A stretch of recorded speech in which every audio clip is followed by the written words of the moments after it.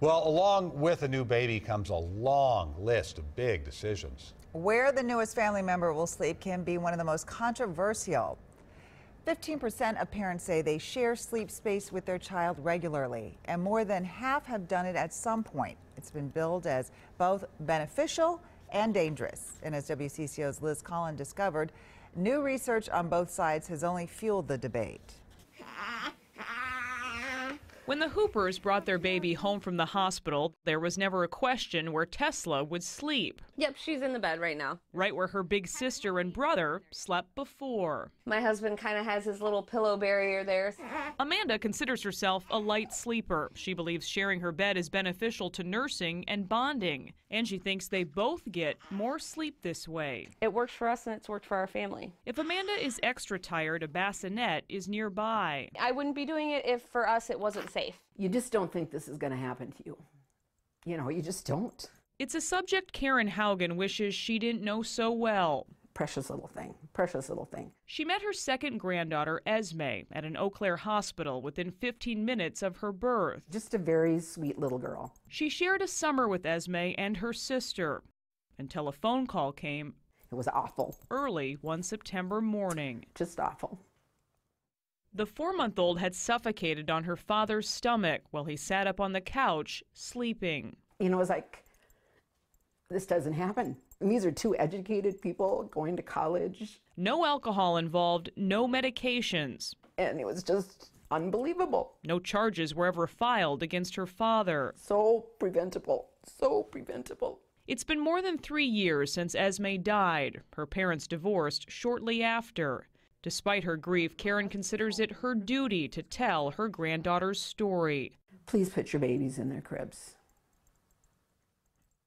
Last fall, a study by the Minnesota Department of Health found unsafe sleep environments accounted for nearly all unexpected infant deaths in the state.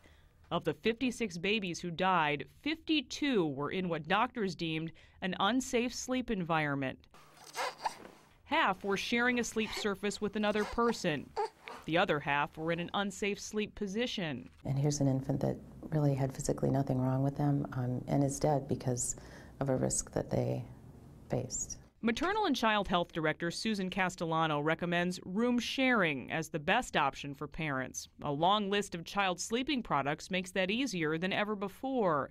It's why the health department sticks to its message that there's no such thing as co-sleeping safely. Is that the right message to be sending? In the healthy mother, in the healthy term infant, I would say no. Catherine Mascari is a certified nurse midwife. She says science supports the value of sharing a bed with your baby. It's love, it's promoting good neurological development, less stress for the baby. Mascari believes parents need to be better informed on how to make it safe. A firm mattress away from heavy blankets, pillows, couches, and chairs. While she doesn't doubt statistics, she says research shows when a baby dies co-sleeping, it's because safety rules weren't followed. It's put out there in such a declarative manner that you do this, this is going to happen, when the numbers really don't demonstrate that. Amanda Hooper has heard the tragic stories, but it hasn't changed her mind.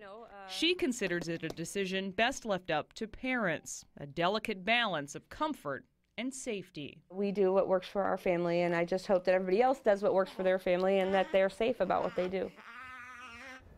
Liz says whether it's a babysitter or a grandparent, experts all agree that whoever cares for your baby needs to know the sleeping arrangements that you are comfortable with. It's important that everyone is on the same page.